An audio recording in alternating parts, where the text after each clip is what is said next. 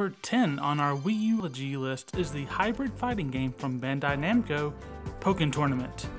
The game was rumored about for a long time, ever since a leaked photo from the concept of the game hit the internet, followed up by an arcade release of the game, and then rumored rosters full of many Pokemon who naturally fit into a fighting game made the rounds. And then we met with this roster of 16 Pokemon. 16 Pokemon, which included Chandelure for some reason. However, another 30 Pokemon were also available as support Pokemon. Despite a lacking roster, however, this game was actually a positive addition into the fighting game genre. A fun, seemingly casual, Tekken-esque fighting game, until a phase shift is triggered. This turns the game into a Naruto-esque strategic arena battler mid-fight. Combos become harder to hit and support Pokemon become less accurate to use as well. The online was also very stable and, as always, has the best and worst of the fighting game community represented. The story mode was a simple tournament Pokemon Gym style story. There's character customization we wish actual Pokemon games would learn from, and the Pokemon had some amazing moves. All in all, we are happy to have played this game, even if the Japanese game did get a few more characters added than we got. This game is well deserving of its place at number 10. Number 9 also happens to be the 9th game in one of Nintendo's most successful franchises, The Legend of Zelda Wind Waker HD. Our one and only HD remake on this list, most would say it is possibly the greatest remastered game to ever be made. The game, in its original form, was actually panned by most critics and supposed Zelda fans when it debuted at Space World in 2001. Fast forward, though, to Nintendo Direct in 2013, which announced an HD remake, and you could not have dreamed of a more opposite reaction. The game came out later that year with upgraded gameplay mechanics, complete graphics update, and a more streamlined story which introduced early on the Swift Cell as well as changed the Triforce Hunt in the latter part of the game to be a more enjoyable experience. Remember in the GameCube version, which required the Game Boy Advance to use the Tingle Tuner? Oh. Not anymore. Now send a Tingle bottle out into the world using Miiverse. Oh, poor Miiverse. Press F to pay respects.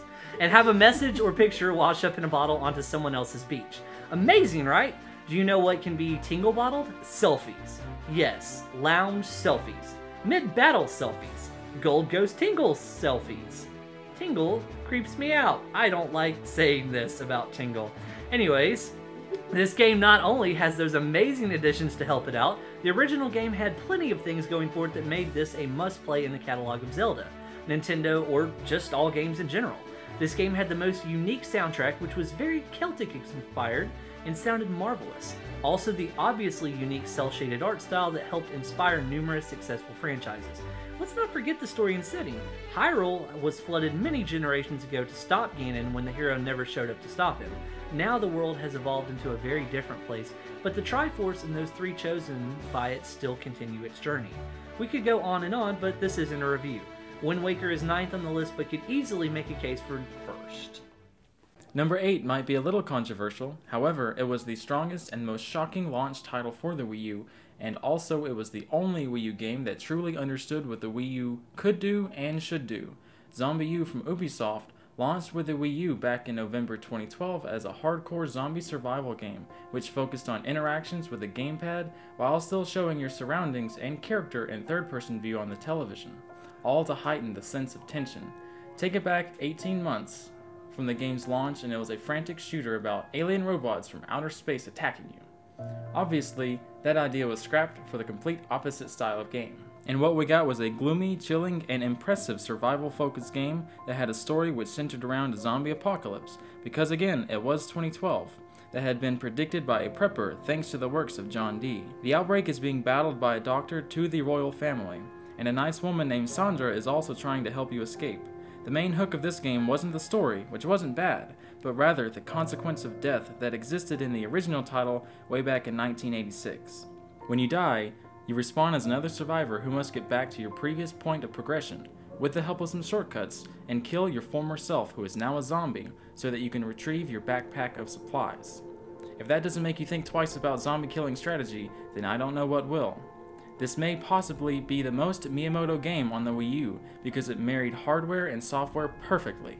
We were very lucky to have experienced the software as it was meant to be played. on the Wii U. Lucky number 7 on our list belongs to a game that series creator Hideki Kamiya often states would never have gotten made had it not been for Nintendo. Yep, the 7th game on our list is none other than Platinum Games' own Bayonetta 2. There are the standard quirky supporting characters like Robin, the bartender at the Gates of Hell bar who provides weapons, and Enzo, the creepy, greedy Undertaker who is much of the comic relief in the game, and Jean, Bayonetta's BFF, who must be rescued from the Inferno. As much as the characters add to this game's unique style, the entire franchise is truly crafted around the main character, the Umbra Witch, Bayonetta. Her strong female empowerment is truly showcased with a well-crafted combination of allurement and deadliness. The girl has freaking guns in the heels of her shoes to support the dual pistols she never goes without. The fluid combat in this game using said pistols, witch time, and carefully placed demon summons is perhaps the best example for fast-paced combat in any action game. The game encourages multiple playthroughs of its levels with harsh grading at the end of each level, letting you know just how inept you truly are. On the subject of gameplay, this game actually has a gamepad mode which allows you to use the stylus and gamepad to control Bayonetta as she is fighting. This allows any non-gamer to get a crack at a very rewarding combat system. This is one of the only games ever to have a feature like this in such a hardcore game. Between great gameplay, a cool story, and a beautiful setting which takes place in locations inspired by the Divine Comedy, this game truly has everything we look for in an amazing game. Also packaged with Bayonetta 1 for Wii U, this game truly belongs in any Wii U collection. With many Action-Adventure Game of the Year awards and overall Game of the Year awards to its name, Bayonetta 2 is well deserving to be on our Wii Ulogy, and we hope this isn't the last we see of the Umbra Witch. 6th on our list will soon be playable on PS4, Xbox One, PC, and the new Nintendo Switch, but its one and only true home for the last 4 years has been on the Wii U. The game, LEGO City Undercover. The character, Chase McCain. The mission, take down the infamous Rex Fury. This game looks like Grand Theft Auto was made by Traveler's Tales, because it basically is. Except you're a cop, and the people you hit turn into Lego pieces, not bloody messes. The combat introduced counters into the Lego mechanics. It also had a massive open world that blended New York City, San Francisco, and London all together. Instead of being a Lego game that would have been a specific franchise spoof, they really got to tackle a wide variety of pop culture, including Titanic, Dirty Harry, The Matrix, Die Hard, Shawshank Redemption, Starsky and Hutch, and plenty of Nintendo's own franchises. Despite the low number of Wii U units, this game actually sold pretty well. It spawned a prequel on 3DS that set up the backstory for Chase, Rex, and many other characters in the game, which sold well too. The reviews came in and were very good for the title. A lot of people being happy with the gamepad being used as an easy access map, gyroscopic camera, and a speaker for your police radio. The use of disguises to create replayability and puzzle solving within levels was a nice workaround for not having many characters at your disposal, which is the typical LEGO strategy. The game was one of the only strong titles to come out between launch and the following fall. Luckily, it was one of the best Wii U games ever made.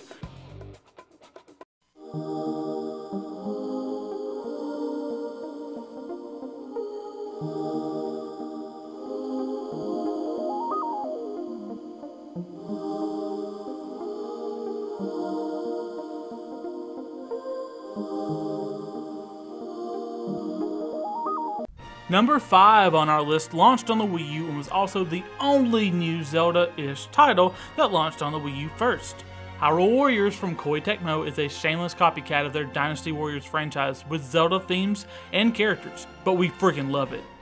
And it's odd, I never was a big fan of Dynasty Warriors. Who knew what a slap of fresh Zelda paint could do for my interest in a franchise? Am I shallow? Or did we name our LLC Take the Studios for a reason? Spoiler alert, it's the second one. Hyrule Warriors takes place outside of the timeline in a parallel Hyrule, which sees Zelda in her familiar princess role with Impa as her guard, while Link is a Hyrule Knight in training. Sia is a big bad witch in town after stealing power from Ganondorf. It's up to the gang, with Sia's good witch sister Lana, to stop her. Eventually they chase Sia through various portals that had been opened up, which lead through the worlds of the Ocarina of Time, Twilight Princess, and Skyward Sword. Various characters are picked up along the way through this fun and fan-serving story. The amount of characters this game boasts is amazing. Darunia, Princess Ruto, Agatha, Midna, Fi, Sheik, and you'll even get villains to play as, such as Ganondorf, Girahim, and Zant. On top of the numerous characters, this game also has a huge array of weapons, which are collected by random drops for each character, and a truly in-depth and grindy weapon and skill system, which begs for replaying levels and playing the game's adventure mode, which is actually how you unlock the use of various characters and weapon sets. Amiibos were also used as a way to unlock or get more powerful weapons. This game should have been a cheaply tacked on fan mode within a $60 price tag, but it wasn't. It is a top 5 Wii U game, and one that was equally fun in solo play or gamepad TV co-op play, and that's not even counting the DLC and 3DS expansion, plus more DLC from that game. Wow. Good job, Koei Tecmo. You got number 5. If there is one game that is a part of an existing franchise that truly stood out on Wii U, it's Mario Kart 8. 4th on our list, but first in the heart of many. It's the only launch Windows Switch game that is blatantly just a full-price re-release, and that's because it's worth every penny, twice. Can we ignore that the battle mode was terrible? No. But even more reason to be amazed at the job they did with this game to make such a glaring issue be something most people forgot about. Mario Kart 8 launched with 32 tracks, 30 characters, and over 50 different vehicle parts. This was the biggest assortment of things in the franchise to date. Not to mention that with added DLC, the totals became 48 tracks, 36 characters, and over 70 vehicle parts. The big gameplay hook this time around really allowed a remix to your standard or returning tracks with anti-gravity, which allowed driving on the walls and ceilings. It also allowed inadvertent boosts in speed whenever you wrecked into one another, which added another layer of strategy into this madhouse of a racing game franchise. Mario Kart 8, of course, supported the monstrous success that is Amiibo with custom Mii costumes unlocked by its corresponding Amiibo. A big feature this game introduced to the world was YouTube uploading of gameplay. After a race, either online or single player, you had the option to edit the highlight reel and then share it to your YouTube. This was an incredible feat for a company so reluctant to truly connect to the digital social world. To top off all the content this game has is the smooth 60 frames per second visuals, complemented by a remarkable soundtrack. Number 4, great. Good job, Nintendo.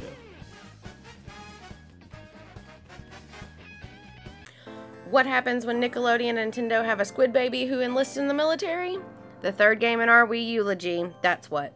With squid kids battling over what color to paint the floor, Turf War was its most simple but also most successful game modes. 3-minute matches, most inked floor area wins, simple, fast, fun. Oh, and a cat referees the matches too. With a fresh style that was reinforced by its amazing soundtrack and awesome clothing, this game pulled off something truly unique and very welcome. Splatoon cracks our top 3 by being a game that encouraged community and evolution of gameplay. Let's talk about those two things. First off, community.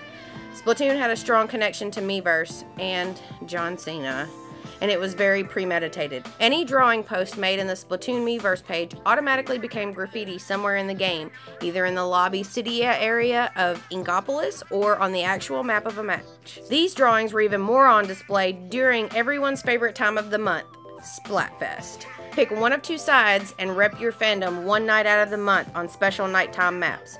Also enjoy Callie and Marie breaking away from their host duties to put on a concert in the middle of Inkopolis. The Splatfest pitted Autobots versus Decepticons, Pokemon Red versus Pokemon Blue, SpongeBob versus Patrick, and even made you choose between Callie and Marie in the final Splatfest ever. Without a doubt, Splatoon truly encouraged community engagement. On the side of evolution, it goes like this. Splatoon launched with 5 multiplayer maps and a story mode with 32 stages. In less than a year, as free DLC, the game added 11 more multiplayer maps, ranked multiplayer mode, which introduced 3 new game modes, only accessible in ranked, constant updates providing enhanced features and tons of new weapons and gear. That's evolution for free. Except the best gear came from the Amiibos. Plastic paywall. Splatoon shows its importance to Nintendo by anchoring the Switch during the upcoming summer months. Our second favorite game in the Wii U library was not a tough choice. Make Donkey Kong great again. That was basically the new motto for Retro Studios as they moved from the Metroid Prime franchise to revive the Donkey Kong Country series on Wii U with Donkey Kong Country Returns. It was flawless, well, at least if you get over the omission of King K. Rool. The sequel makes a point to grow from that and take DK to new heights never seen in platformers. Living, breathing worlds that are seamlessly interacted while still being a true, top-notch platformer. The enemies were a cool departure from Kremlins of the original trilogy and the Tikis of DKC Returns, as the Kong's home was invaded by Nordic Arctic animal villains. This introduced a natural progression for the island to harsh snow territory. Another thing that helped make this world seem truly living was the cast of Kongs, including the new playable characters Dixie and Scrooge Cranky Kong.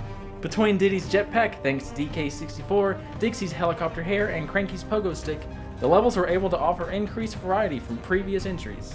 These characters interacting also helps the minimal storytelling grow in a wonderful way. The music helps set the epic tone of a family trying to save the life they know on the island they call home. When Donkey gets mad, you get mad. Let's not forget how hard Retro Studios worked to make this the game they wanted for DKC fans.